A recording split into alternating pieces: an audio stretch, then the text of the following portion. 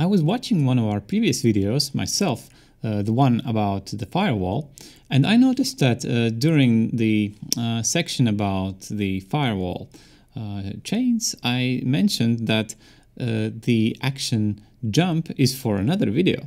So, well, this is that video. I'll briefly explain to you what is the action jump in firewall. So, let's connect to a router. I have firewall in the section filter rules. When I create new rules, I must select the chain. We have standard chains, forward, input, and output, as previously explained in that firewall video I mentioned. I will link it somewhere here in the video too. But what I told you that time is that you can create rules and specify a custom chain or a custom group for these rules. Now, where would that be useful? Well, for example, you might want to create all kinds of limitations for a specific user. Now, let's do that for this example. So, I would like to block TCP port 22, for example, action drop. But I only want to apply these rules to a certain user or a certain device in my network. So I will call it I will call my chain example. So my example chain will contain this rule, TCP port 22 action drop. Okay, so here it is. We can create a copy.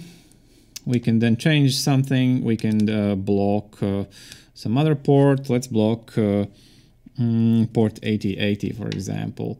Then I would like to create another rule. Also TCP destination port 443, and maybe I want to specify a TLS host. Let's say Facebook. And I can continue and add all kinds of limitations. So now that I have created all these rules with the chain example, they will not be executed right away. What I need to do is create first a rule in the forward chain with a, for example, a source address 192.168.88.10, which will be our, let's say, victim that we will be blocking with this rule. And we will then make the action jump, and we will jump to the example chain. And now only this specific IP address will be targeted, and we will put that jump rule here in the first place. So what will happen now is that whenever the firewall goes through these rules and sees that, well, source address is this one, we will jump to the example chain, and then we will apply all these limitations. And you can, of course, open up this rule, make a copy, and make a jump rule for another IP address, like that. And now only these two IP addresses will jump to the example chain. And for example, if you would have like 50 different kinds of block rules, it would be easier to make only 2 or 3 jump rules, and you will not have to duplicate all the drop rules for each and every IP address that you want to limit in this way.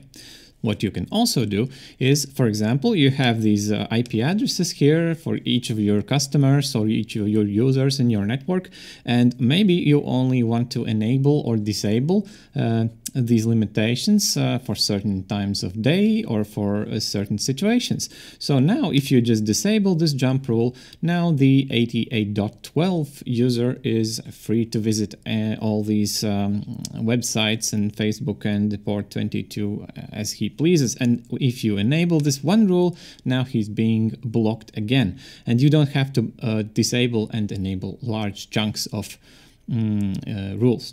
So it's very simple. That's the jump rule. See you next time.